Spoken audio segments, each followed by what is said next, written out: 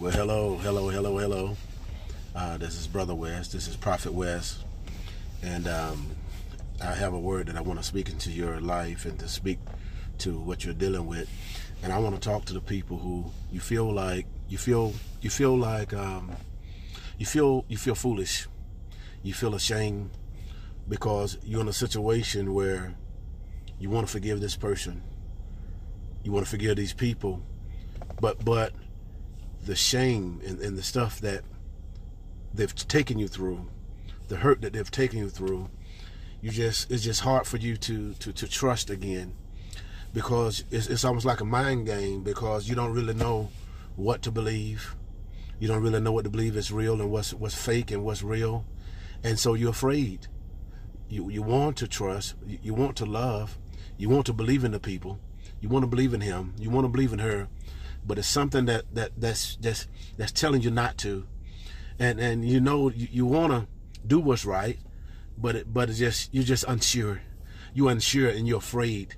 And this is many of you that listen to me. You really don't know what it sounds like. Now you hear what the Bible said, you hear what the preacher said, to trust God, but you're saying to yourself, how do I do that when there's so much stuff that I don't trust? So many habits that I see that they have that I don't trust, and they're not changing. You know, what do I do? And so this is where you are. It feels like you're in a prison, and you don't want to be in this place. You want to be free. You know, you want things to be restored in your life, but you just don't trust the person. You don't trust them. You don't trust them. If their mouth is moving, they're lying. you don't trust them. And so you're in a situation, and so I want to encourage you. I want to encourage you to take it to God. Keep taking it to God and listen to him. And I will say this right here. The best thing you can do is to, those emotions, try to calm them down. Try to calm them down with the word. Begin to listen to music and inspirational music to be able to get to a place where you're clear. The main thing, you got to be clear in your thinking, because that's the only way you're going to hear God. You got to be clear in your thinking. And God will reveal to you what direction to go in, because that's all you need. You need direction. You want direction. You want God to guide you and lead you in this situation. You don't want to make the wrong decision, because you done made wrong decisions before, and you don't want to make a wrong decision again. And so you're in limbo.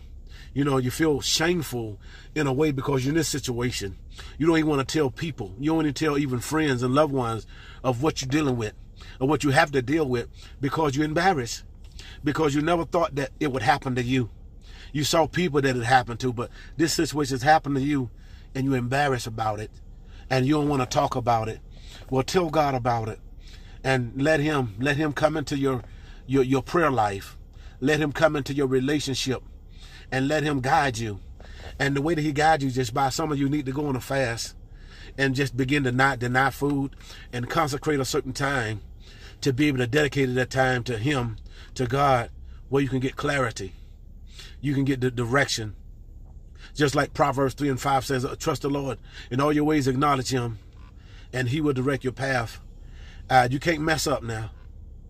There's so much at stake in this situation. See, that's why you're so antsy, and that's why you're so nervous, because there's so much at stake. You done invested so much in this situation, but it seems like the easiest thing to walk away, because you're just confused. You're confused, and you know God is not the author of confusion. And so, but you want to do what's right. And so because of that, you ain't doing nothing at all. But because you ain't doing nothing at all, it feels like stuff is just beating you. You're being tormented. You're being tormented mentally, emotionally.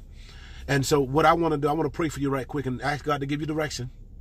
Ask God to give you clarity.